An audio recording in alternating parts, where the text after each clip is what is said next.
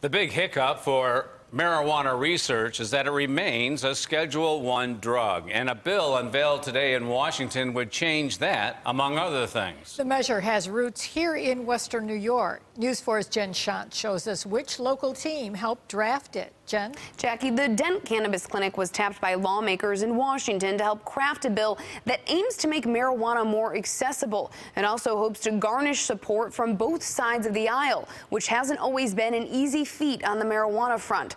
The Path to Marijuana Reform Act, sponsored by Senator Ron Wyden, a Democrat from Oregon, is a series of 3 measures. One would give cannabis companies a shot at tax breaks, which currently they're not eligible for due to the Schedule I label of marijuana. That's under the Controlled Substances Act. The measure would also protect doctors and patients from being prosecuted under federal law if, in fact, marijuana is legal in their state.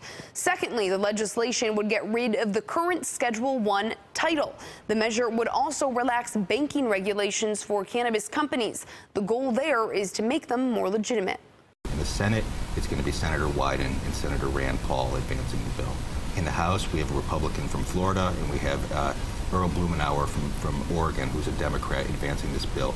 And we view it as something that can appeal to bipartisan support. There's tax revenue implications, which are positive. There's research implications, which are positive, and small business implications, which would seem to attract GOP support across the board.